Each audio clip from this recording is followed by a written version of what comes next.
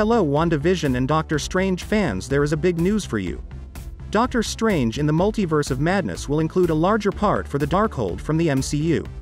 While the eponymous Doctor Strange will direct Doctor Strange 2, the film will also star Wanda Maximoff, who hasn't been seen in the MCU since the events of WandaVision.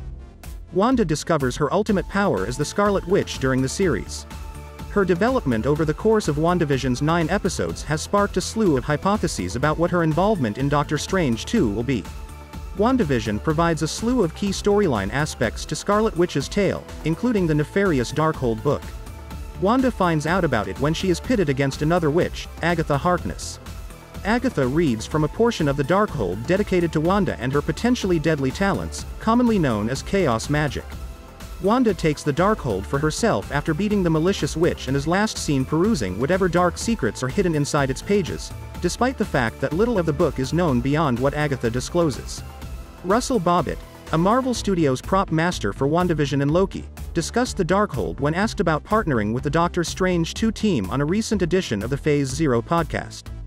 WandaVision reveals the source of his version of the magical book, hinting that it would play a big role in Multiverse of Madness.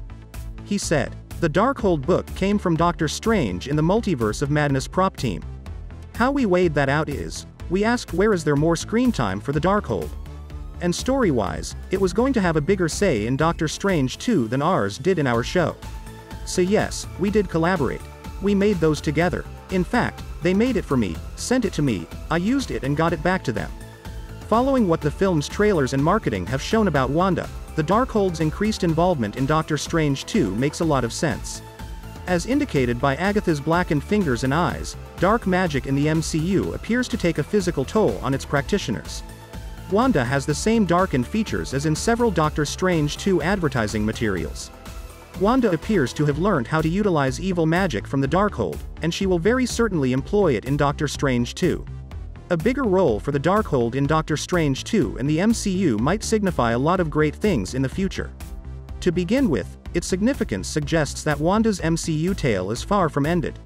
It's intriguing to consider how different Wanda's persona might be if she were a villain instead of a hero during the climactic final fight of Avengers Endgame.